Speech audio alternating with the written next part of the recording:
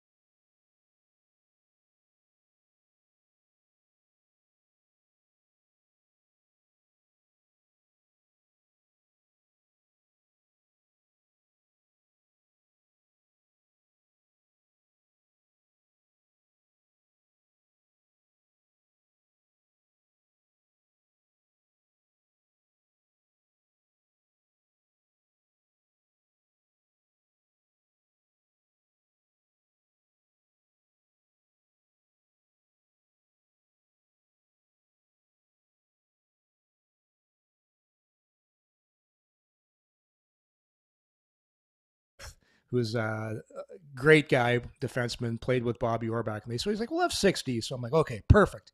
I want to be part of this. I played for the Smith Falls Bears, and I have ties to the CCHL, so no brainer. I figured I would go, Wally. Hold on one sec, Yorkie. Hold on. Alex, can you hear me? Because we're not getting any sound.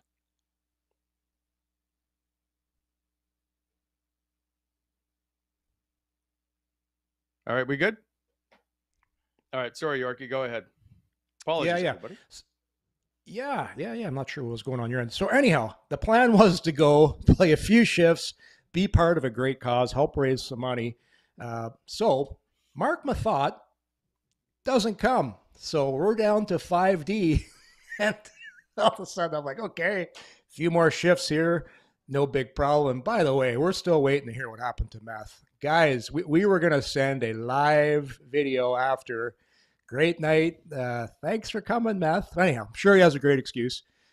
Then the game was pretty quick. Smith Falls alumni dressed a lot of young guys, a couple guys that are still playing U Sports. So I'm out there cruising around, and Rick Smith benches himself after the first shift. So we're down to 40. Well, Rick's 75 years old. He's 75, and pretty quick game. So I go, I guess I'm going every second shift. So it was a lot of fun. It was a lot of fun. But yesterday and right after the game, I had the old ice packs were on the knee. Had a few Coors Lights after the game to ice from inside. But it was an awesome night, Wally. It's the most fans they've had in Smith Falls. I think since the new ownership, who've done a tremendous job, have bought the team. We're about 1,000 people.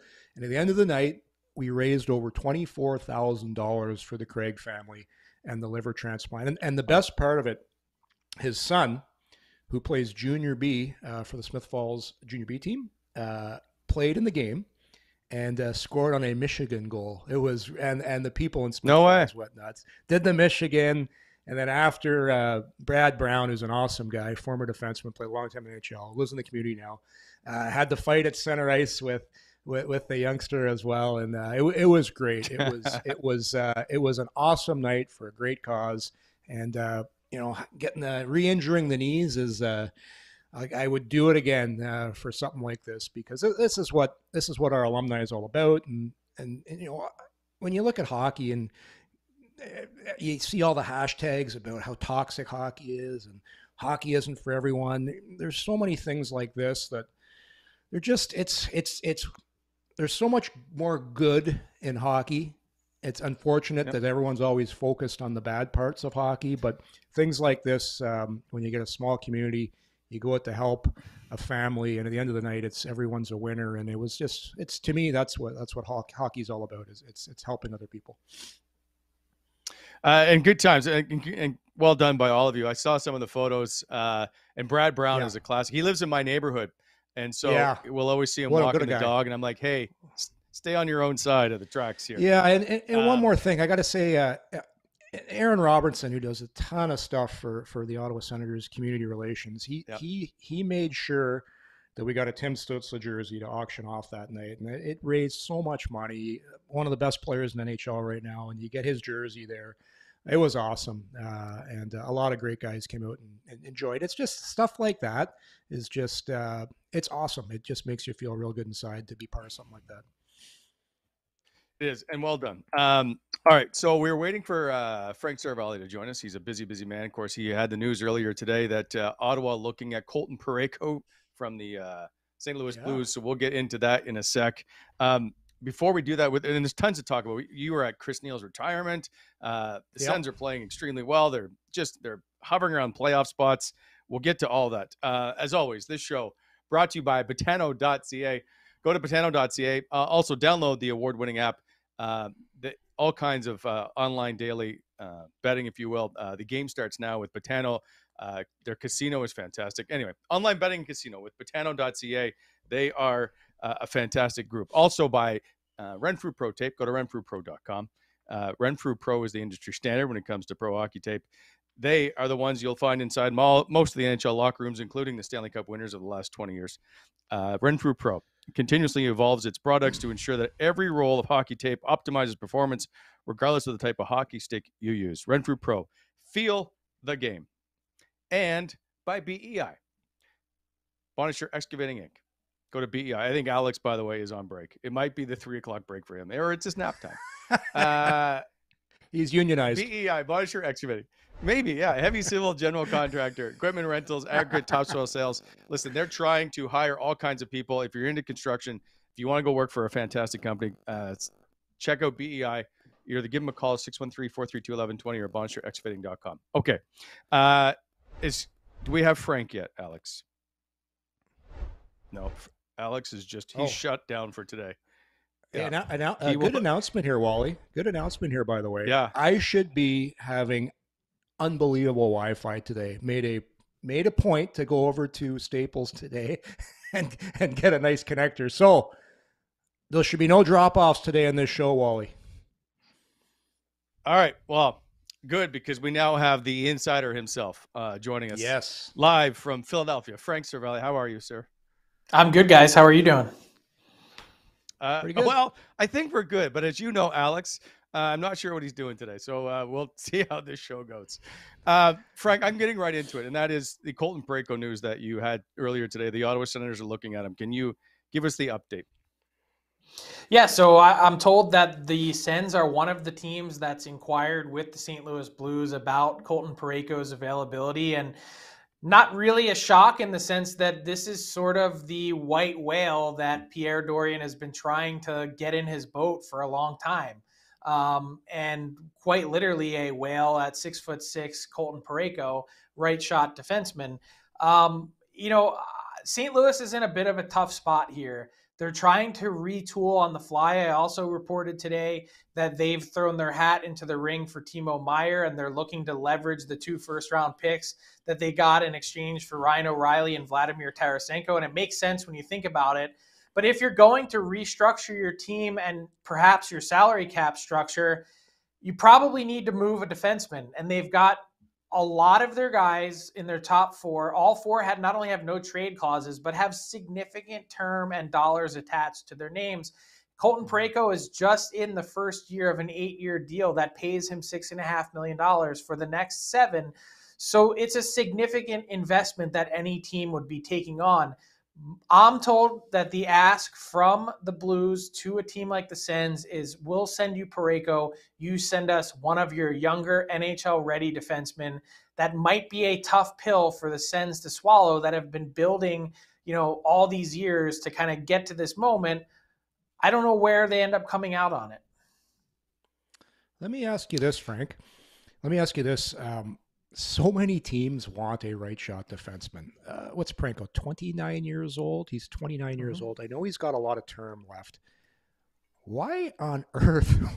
I know they have a lot of defensemen, but I watch Parayko play. He's mobile. He moves the puck.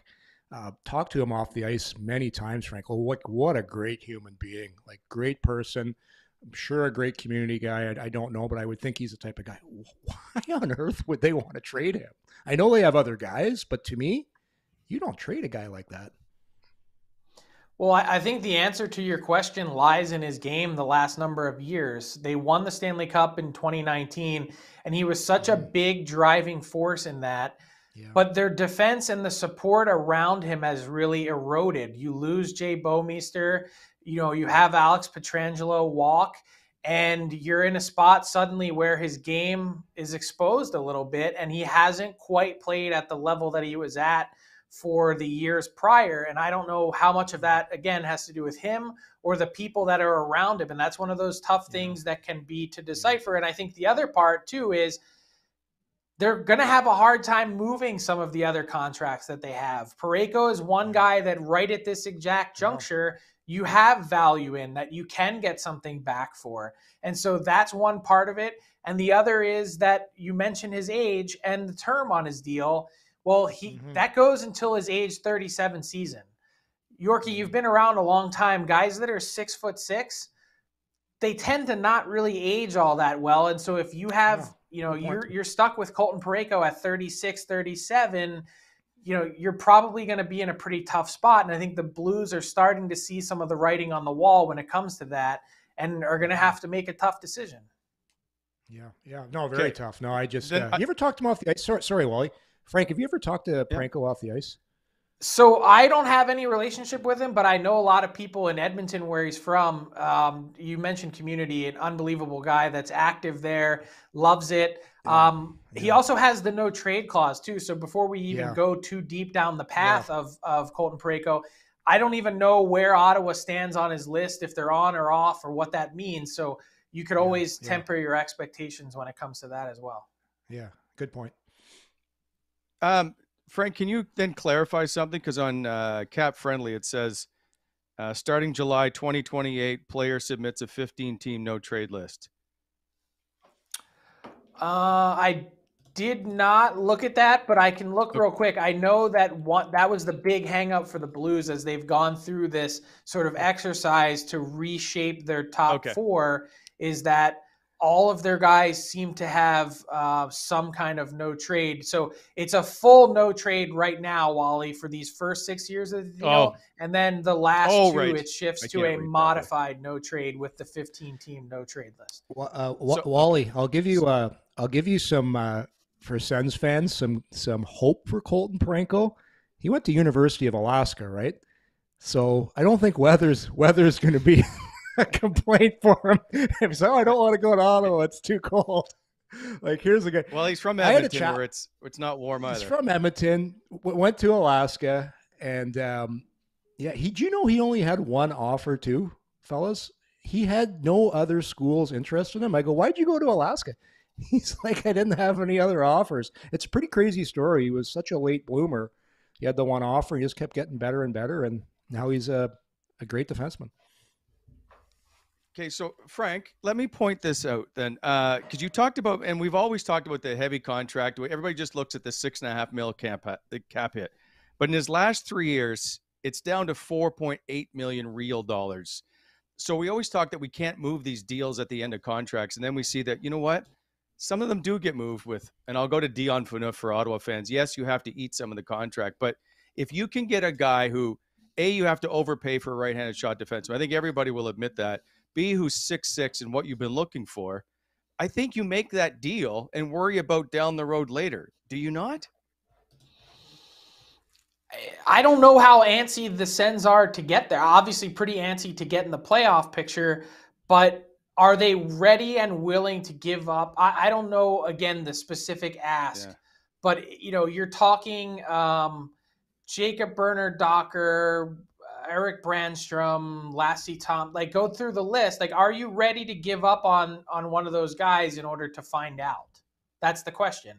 I don't know what your appetite for it. I would have to think that Sanderson is a non-starter. Don't even bother asking. But outside of that, like that's the type of defenseman that St. Louis is looking for in return. Yeah, well, non-starter. I'm okay with that.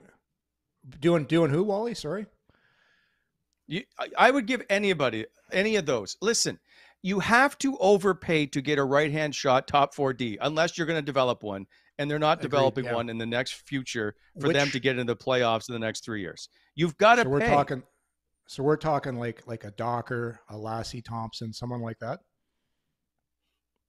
Yes, absolutely. I'm okay with that. Absolutely. Frank, I agree with what you said. Jake Sanderson, no starter. That's a non-starter right there. But one of those guys, throw another prospect. I love if you can get a guy like that. I know it's like you said, the long-term deal, but man, he immediately. The great thing about him too, fellas, is he's not really a first power play guy. So he comes in and he's a top 4, more of a shutdown, more of a puck mover, because they don't need another power play guy. They need exactly what Parayko brings to the table: size, can play, can skate, and can make a pass. So man, this is exciting. If there's actually some legs behind this.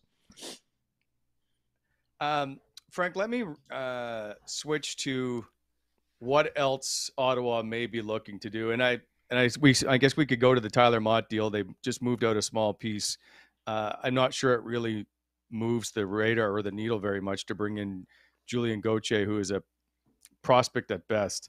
Are you hearing anything else, perhaps? And I know they've talked about Alex DeBrincat not being moved or Travis Hamonic not being moved, but somebody comes with the right deal, anybody can be moved, no? Yeah, I mean, I would say that I don't think they have very much interest in moving any of those guys that you just talked about. I want to challenge you, though, on the notion of it being so incredibly difficult to acquire a right shot defenseman at this exact moment in time. And the team that I want to point you to is the Los Angeles Kings and the guys that they have under contract that are on my trade targets board: Sean Walker and Matt Roy, two pretty capable NHL defensemen that have one more year of term after this, that are 27 and 28. They move well. Their cap hits are really reasonable at 265 and 315. The Kings, I had one NHL GM say to me this week that the Kings are the NHL's right shot bullpen, that they've got so many extra guys. Sean Durzi is a right shot guy that's playing on the left side.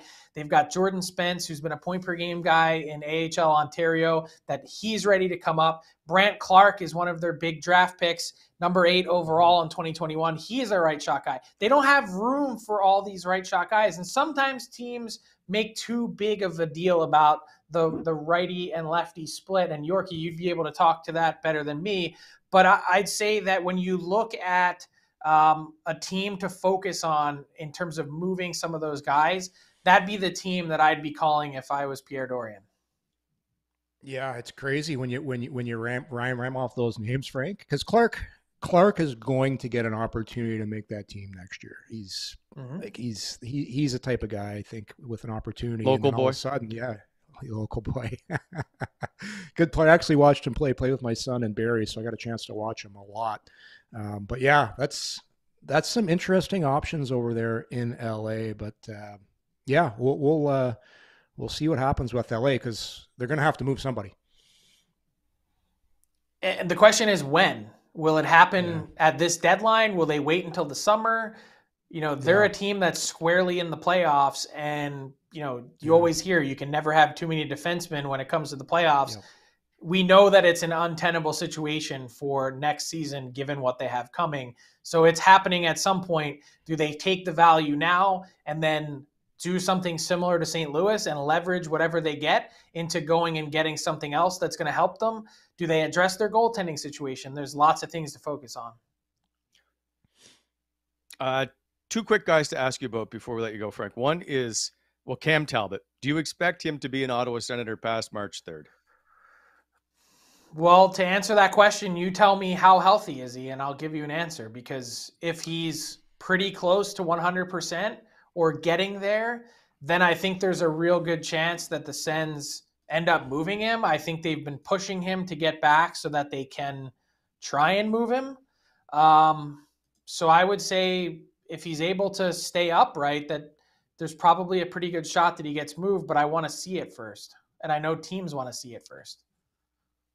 Fair enough. I think because they just sent Kevin Mandolese back, I think he might be back and practicing tomorrow, but we'll have to wait and see. And it might just be a paper move.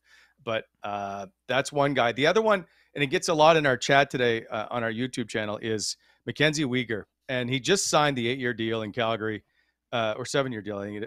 What do you think? Like, it's a rumor that doesn't go away in Ottawa because he's a local guy and they wanted him before he got dealt to or signed in Florida. Is there any chance that Calgary might move Mackenzie Weegar?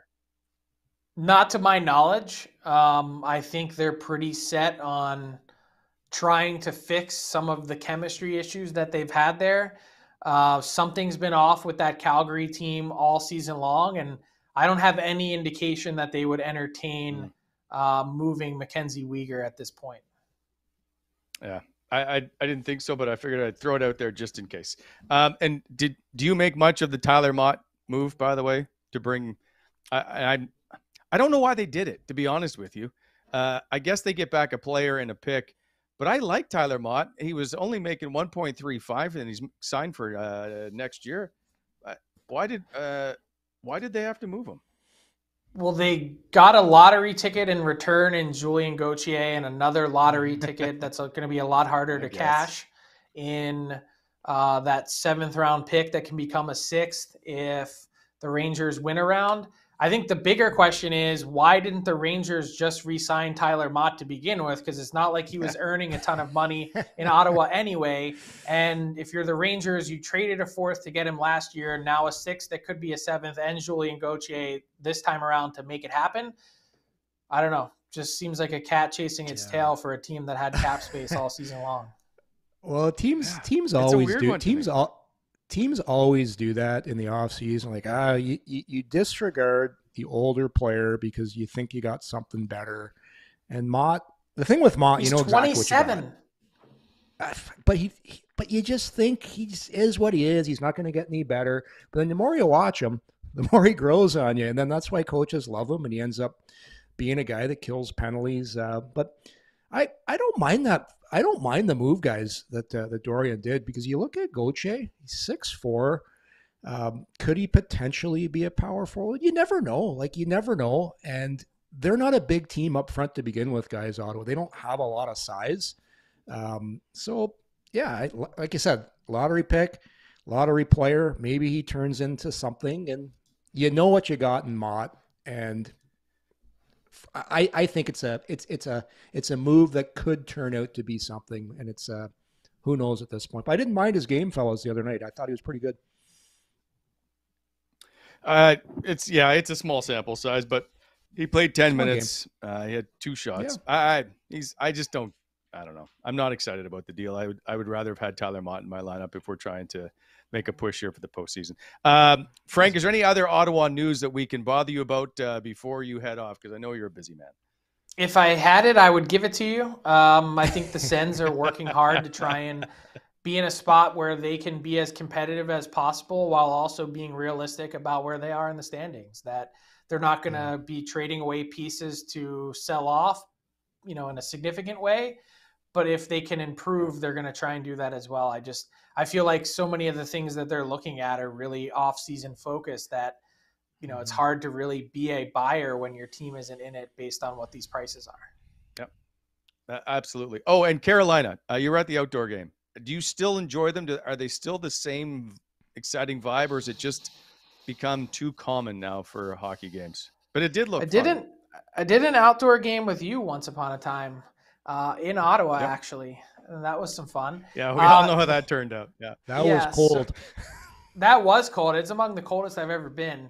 I would say this was the 21st outdoor game that I've covered, and it was in the top 2 or 3. And so we all kind of bellyache about it, like, it doesn't really move the needle. Who even knew that this game was going to be happening? Toronto, they were so focused on O'Reilly coming in. That game was on Hockey Night against the Habs. No one is paying attention to the Stadium Series game in Carolina, except you fly in there. They have 57,000 seats sold. They sell out this college football stadium. You walk into the parking lot, and it's absolute mayhem. You've got the grills going. the sweet, sweet smell of Carolina barbecue is wafting in the Carolina pines, and they've got ice luges, beer pong, everything going. It's a full-on college game day experience. You go in the stadium, and they've got the marching band, the student section, all these different things going on, and it was Awesome. a 10-hour party. So I thoroughly enjoyed it. I thought the presentation was good. I thought everything looked good on TV, and I think that's kind of a reminder to the rest of us. It's like, first off, don't be the typical jaded sports reporter, one. And two, this actually matters in a market. You've got a place where Stadium Series was on their high rises and skyscrapers. Like, it was a big deal there. People have been waiting for this for a long time.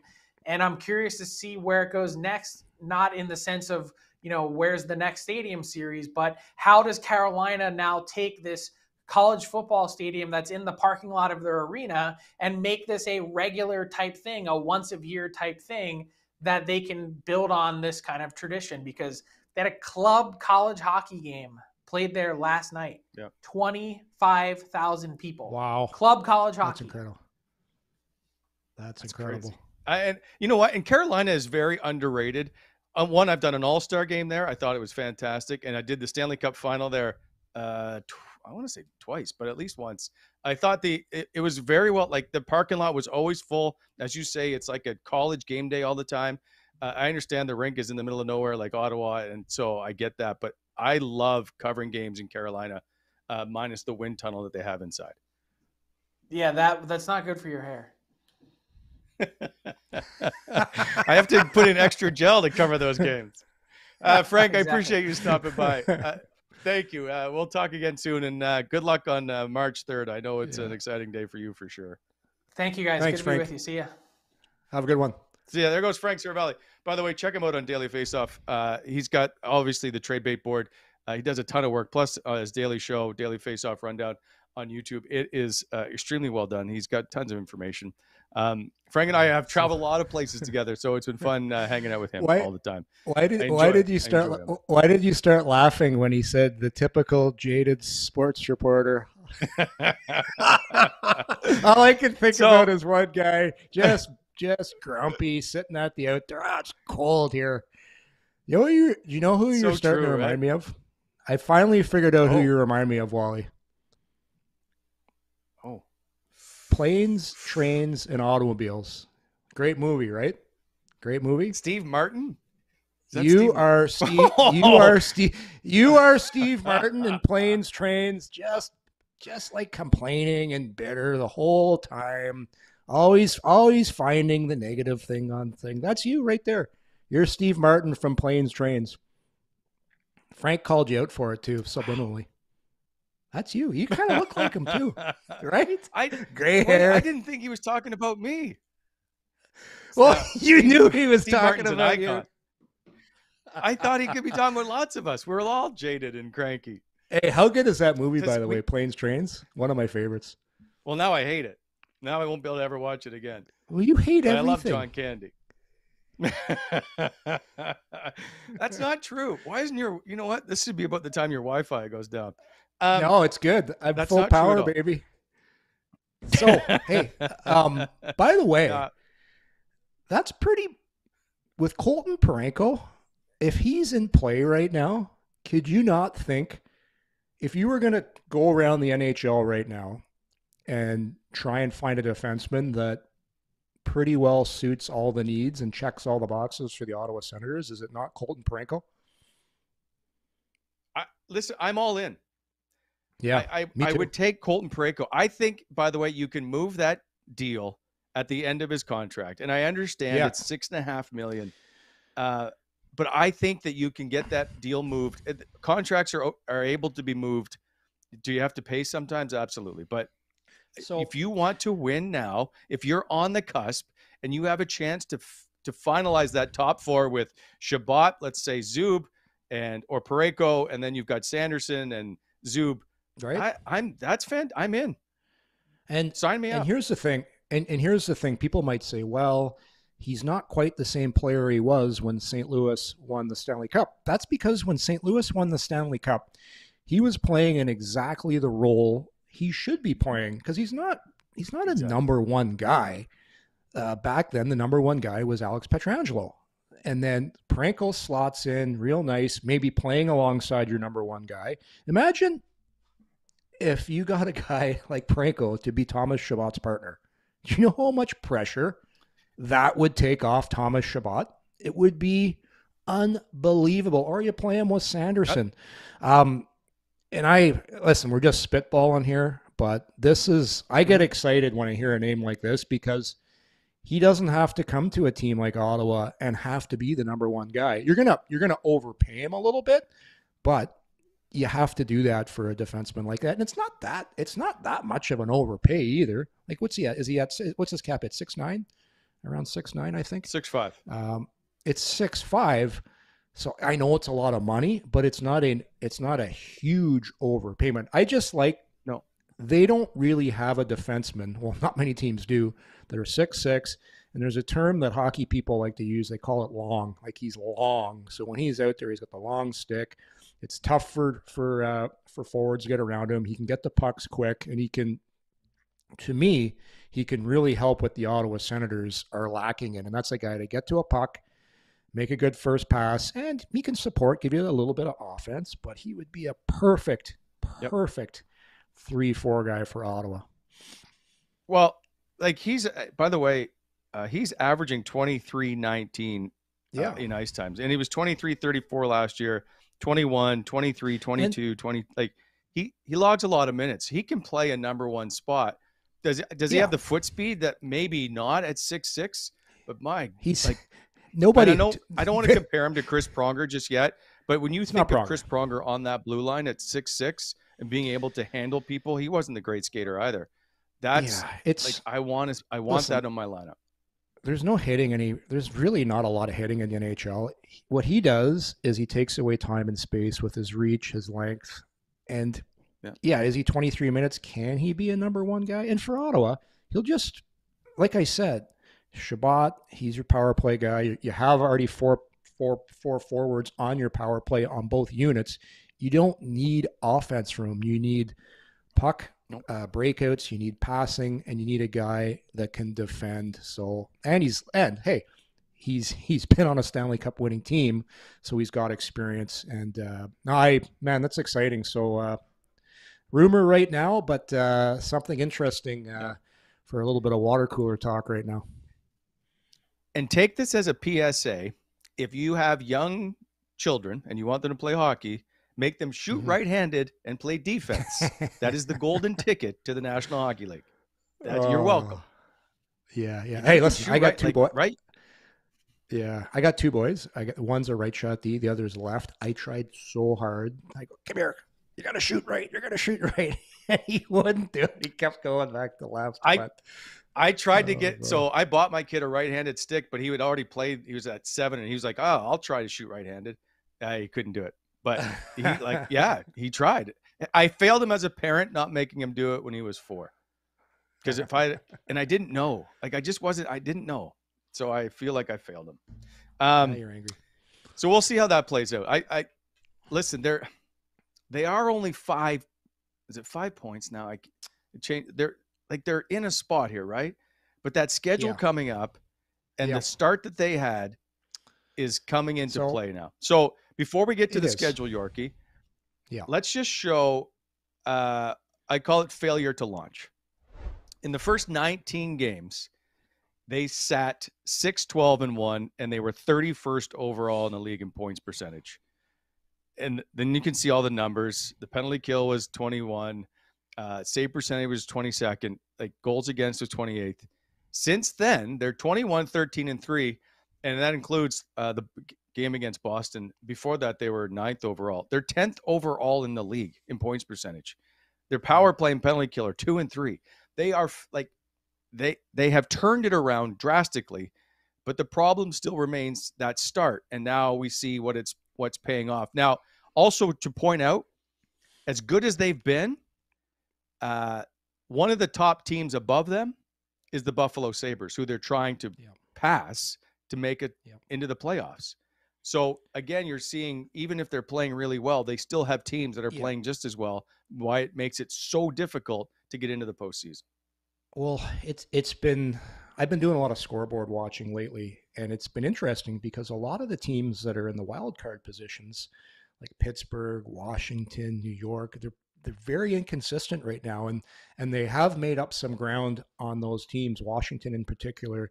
But you look at a team like Detroit, they've got back-to-back games coming up against Detroit fairly soon, which are going to be huge games. I ran the numbers the other day, and I think they've got 26 games left. They're probably going to need roughly, give or take, around the 95-point range, right? Somewhere around there. I went back last night and did a little bit of homework and looked. Well, some years it's got the abacus out. Yeah, like some years it was 100 points needed, and then I went back 4 or 5 years and I looked over in the Western Conference and I saw a couple teams got in the low 90s. So let's just call it 95.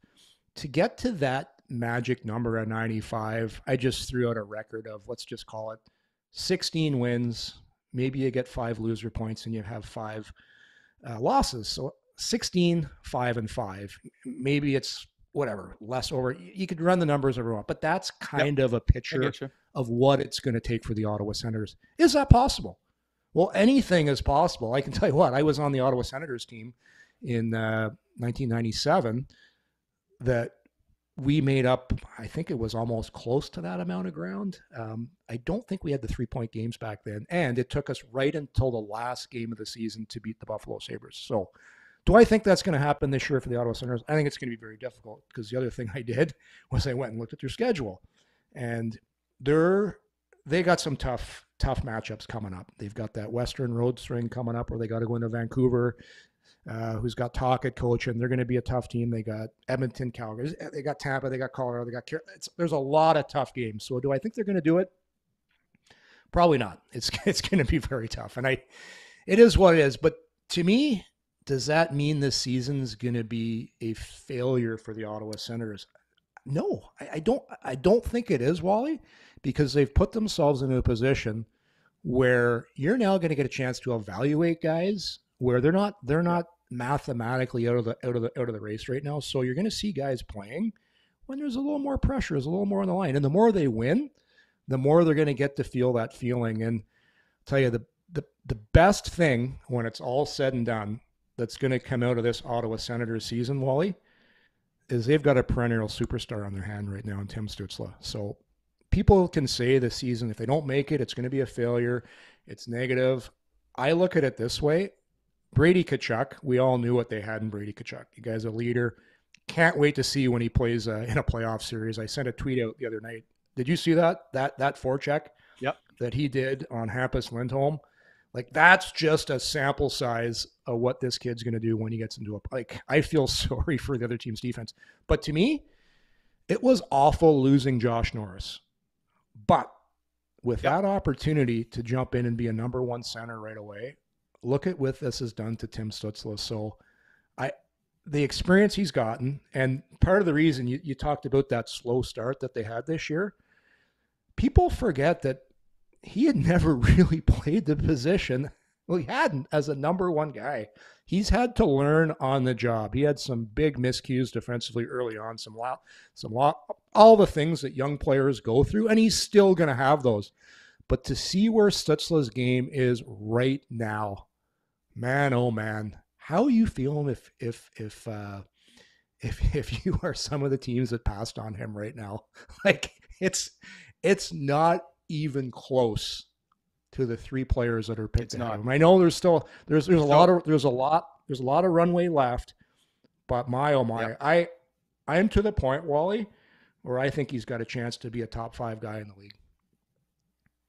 Well, so since the turnaround or the board that we showed since November 25th, he is tied for 19th in league in scoring with 40 points.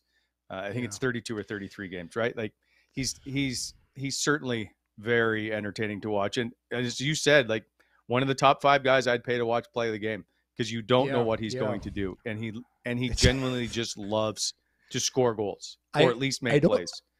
I don't think he knows half the time. He just gets the puck and will will create something out of nothing, and he'll do it in the tightest spaces. The way he's able to maneuver, like for example, if he takes the puck into the O zone and he's getting pressured by the defenseman or the forward and he's got nowhere to go, his edge work and ability to maneuver in a tight space while handling the puck and then distribute it, it's next level. And I love watching him, and just the way you see. And I'll just a short story here, Wally. I know we're going to get into this later. Chris Neal's night. Yep. After the game was over, this was really nice. A lot of the alumni were up there after the game, and the current team came up, which I think, by the way, that was a great move by the organization to do that. Make sure the players come up and see Chris Neal, and we got a chance to mingle. Stützle is just, the kid lights up the room when he comes in. Big smile. And it's just, to me, he's a kid that to get him at 4, where they got him and what he's doing, it's been unbelievable to watch. Before people yell at you, 3. They draft him 3rd overall. Sorry, 3. Okay, sorry. Yeah, that's okay. I'm not a draft expert. Why was it? Oh, sorry. Brady was 4, right? Was Brady 4? 4th, correct. Yeah. That's where I got the mix. Yeah, Brady was 4. Yeah.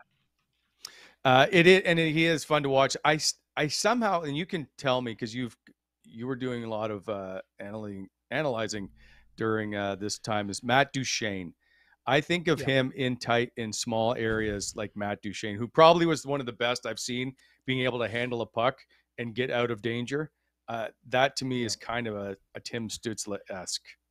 Do you know what the big difference is? Duchene was a very low threat to shoot the puck outside a 10-foot zone. Like, his shot wasn't good enough where you had to respect it. But I agree, in tight, very, very deceptive, very easy to have the ability to roll off checks, and really slippery. And I think I'd say Stützle is just, through the neutral zone, better skater and more a threat with the puck. Yep. But you know what? He's younger. That's why.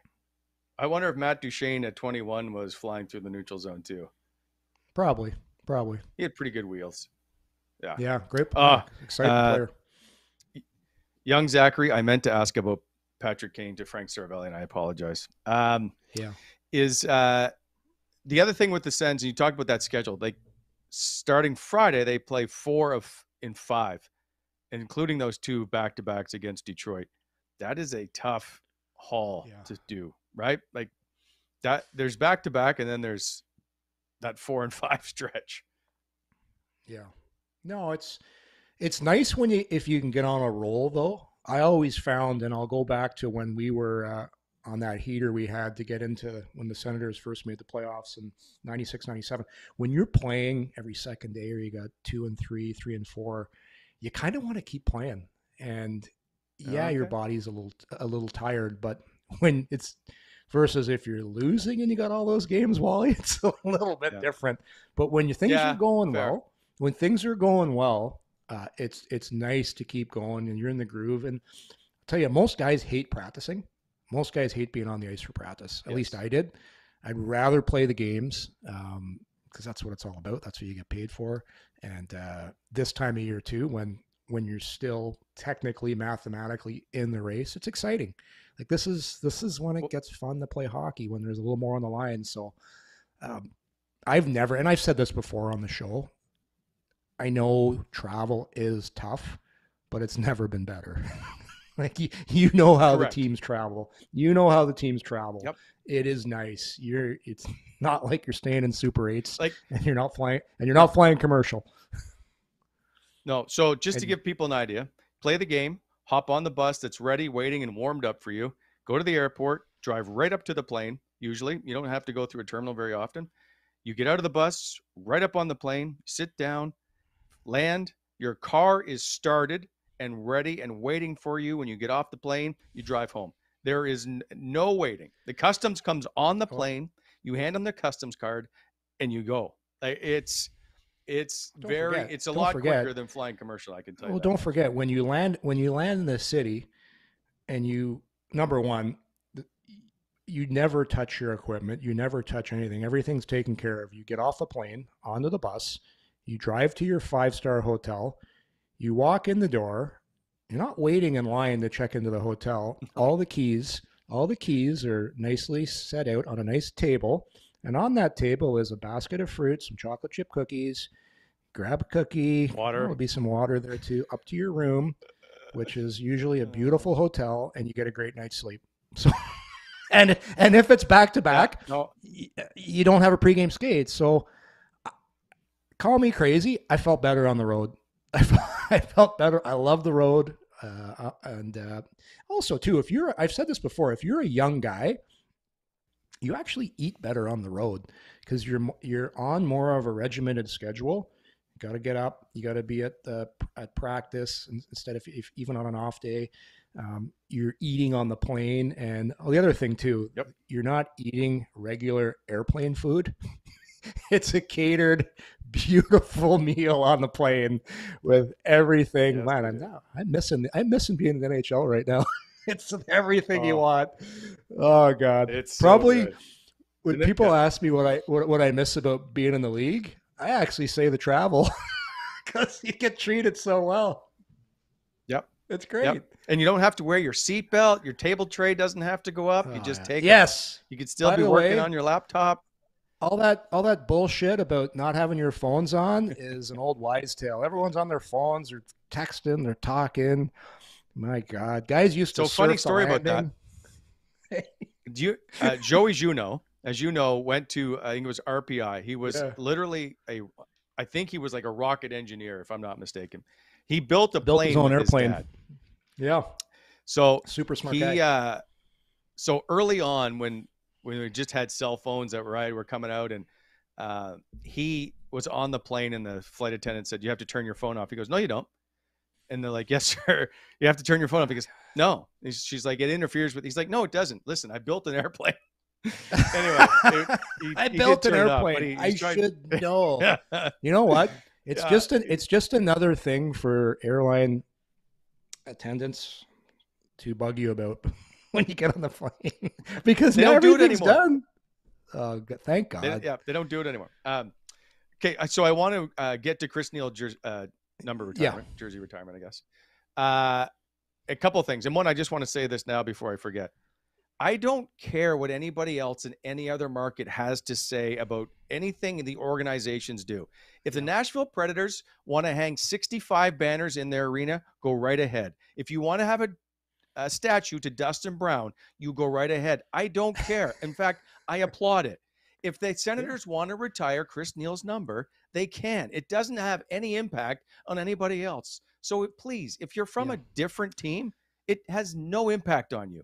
What Chris Neil did in this community, what he did for this team, for this organization, is immeasurable. And I'm okay with him having his number hanging proudly in the rafters because there are three people you often think of when it comes to the Ottawa Senators, and it's Daniel Alfredsson, Chris Phillips, and Chris Neil.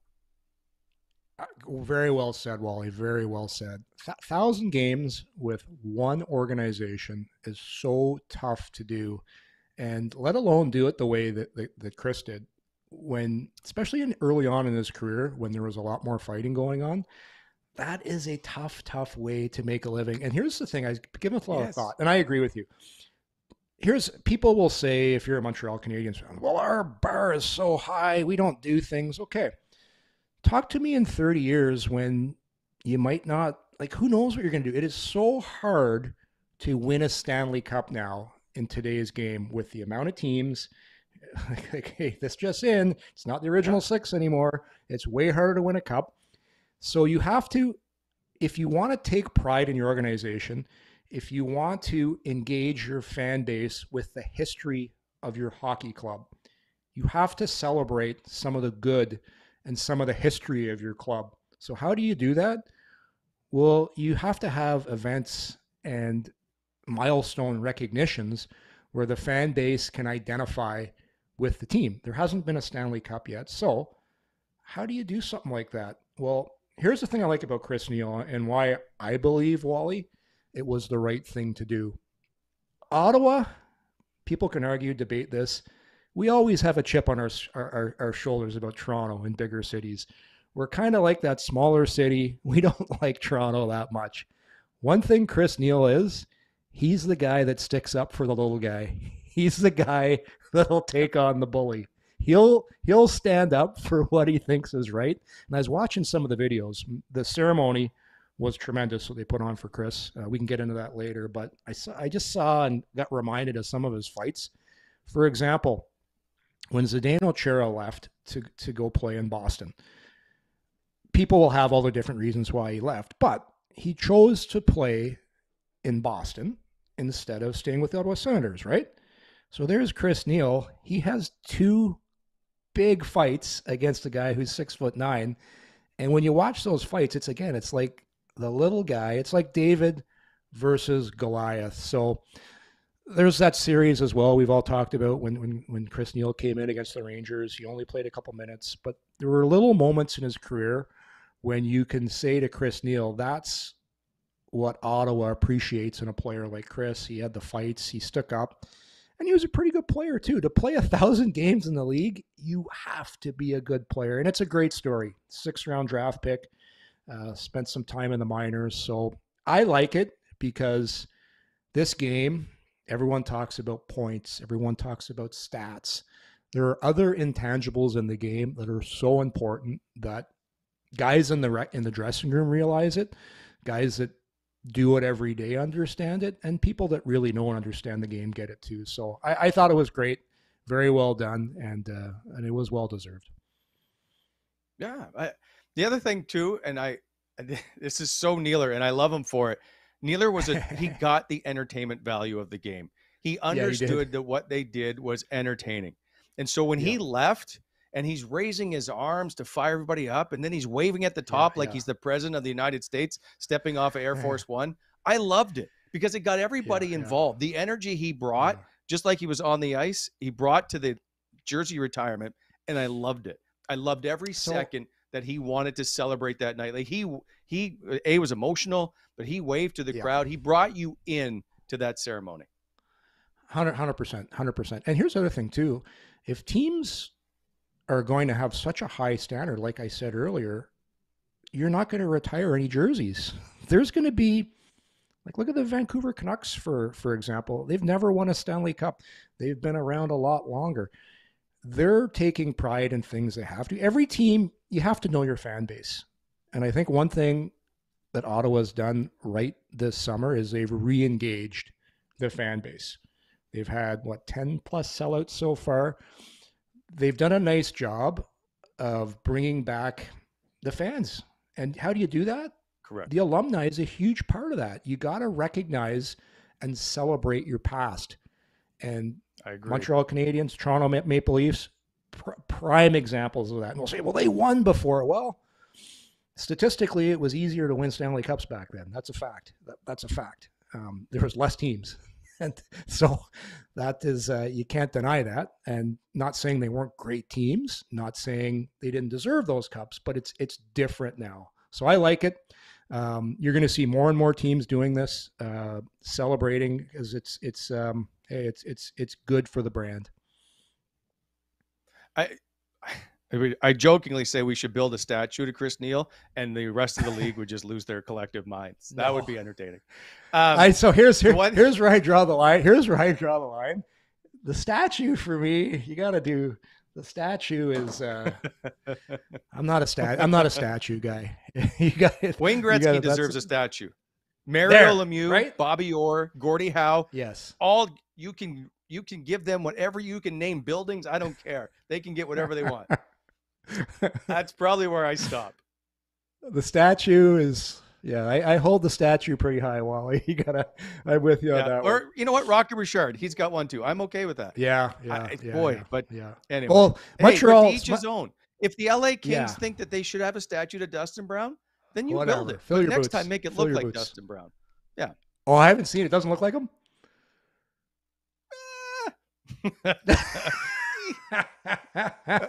You remember the who's the soccer player now? Not Ronaldo. Pele? Is it Ronaldo? No, they just had the stalker statue to and he didn't look anything like him. Guy. Anyway, you know what? At some point we'll get back to it. Hey, were you at the Chris? Sorry, were you at the Chris Neil game? Did you go? I was not. So I don't know if they showed this on television or not, but at the end of the ceremony, did you see when he left through the penalty box? Yes, that's what I'm saying. That whole energy. It was him leaving through the box, walking up the stairs, like he had that whole building just in his hand. I'll tell you a couple of things that they hit out of the ballpark with. When I know Aaron Robinson had a lot to do with it. I'm sure a lot of people in the Sens organization. The one thing that I thought was really cool when they had all the current Senators on the bench and they brought all the old players out and we sat in front of the bench. So you had like Chris Phillips was out at center ice, but you had Van Allen there, you had Vermette there, you had Bonk there. You had all these guys that are part of the past. So you had the past in front, the present right there, and then everybody in attendance to honor somebody and to be part of it. And it was very cool how they did it. And I'll say this, I think Philly's been taking some public speaking lessons. Did a pretty good job with the speech. Not a lot of you knows, not a lot of ums, not a lot of obviously's. I think he's been secretly taking some speaking courses. He was good. You know what's no.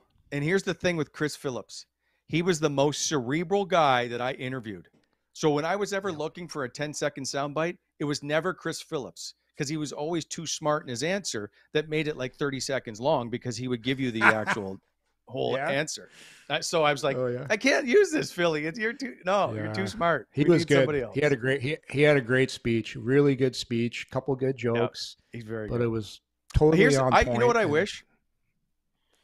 I wish all the players, as in former players and teammates, I should say, were sitting at center ice. Because I feel like you guys should be able to be seen.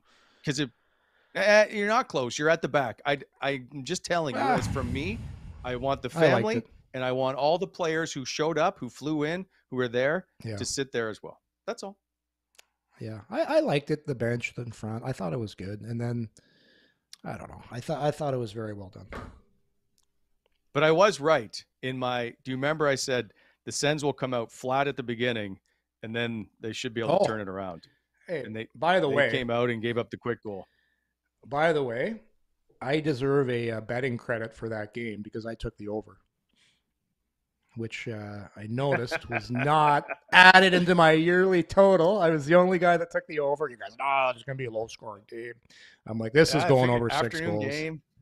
So I need one more credit there on my total. No, it can't happen. So Chris, now here's my question for you as a player. And I remember when Chris Phillips had his number retired, as we're about to wrap up, I apologize, is only Curtis Lazar, Curtis Lazar came out and sat on the bench when Buffalo was in town. And this time it was Luke Richardson that came out to watch because they were obviously teammates. Can we ask the other team to come out? Is that wrong? It's a long ceremony. And at the end of the day, Wally, there's a lot on the line in the game. And it's a tough one. There's nothing on the line. They're the Chicago Blackhawks. Jobs are on the line. Livelihoods are on the line. There's guys' careers are on the line. Hey, when you're on a losing team, for a few guys on that roster, there's a lot on their line. Who knows what's going on with some of those guys?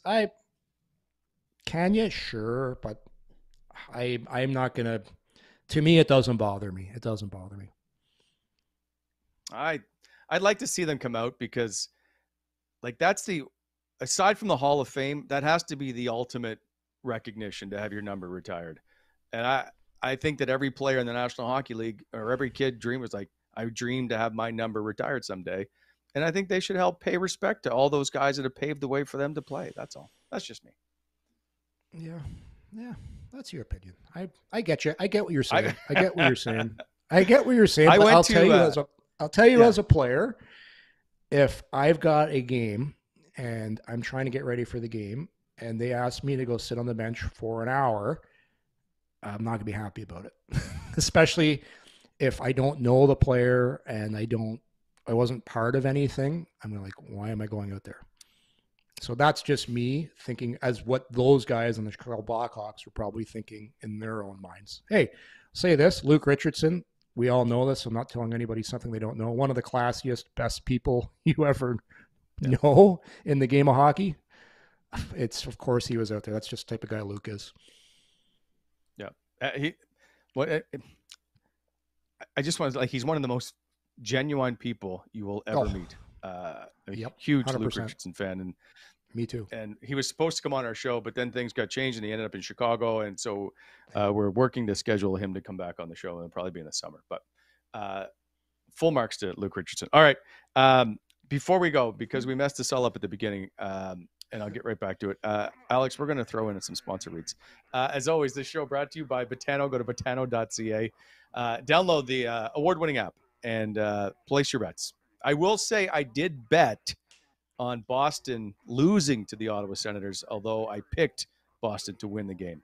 I don't know if that makes me a hypocrite, but the game starts now with botano.ca. Also by Renfrew Pro. Go to renfrewpro.com. Feel the game if you download them on Instagram. They have a free tape Friday giveaway every Friday. You can enter there at Instagram, renfrewpro.com. Available all major retailers. They are the ones with the green core, and by BEI, Bonisher Excavating Inc. If you're looking for any kind of employment at the moment in heavy construction, give them a shout. They are looking for all kinds of positions. BonisherExcavating.com, 613-432-1120. Yorkie, before we go, do you think, and I'll leave it on this, that the Ottawa Senators and General Manager Pierre Dorion will be very busy over the next 10 days, 11 days?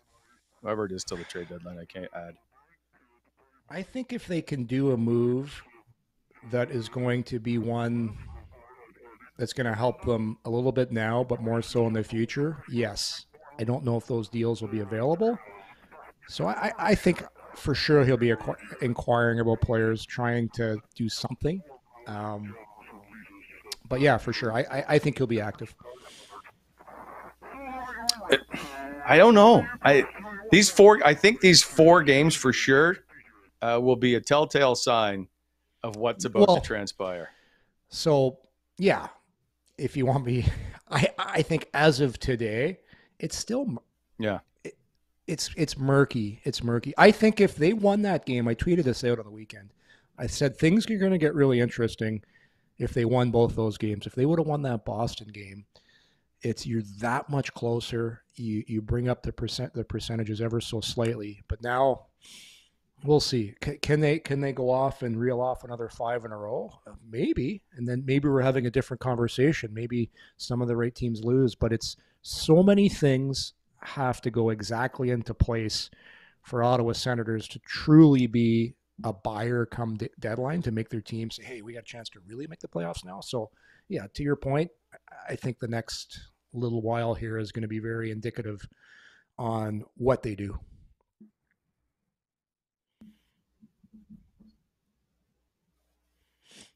You look confused. What's going on?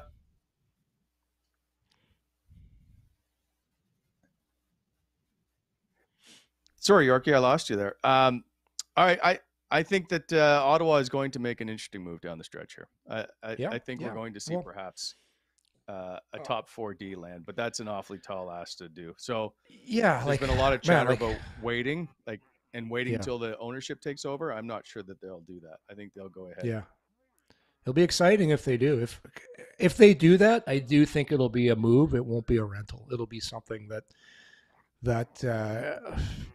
a similar situation to Parayko, a guy that's got a lot of term left that can be part of the solution, part of the future, which to me makes a ton of sense.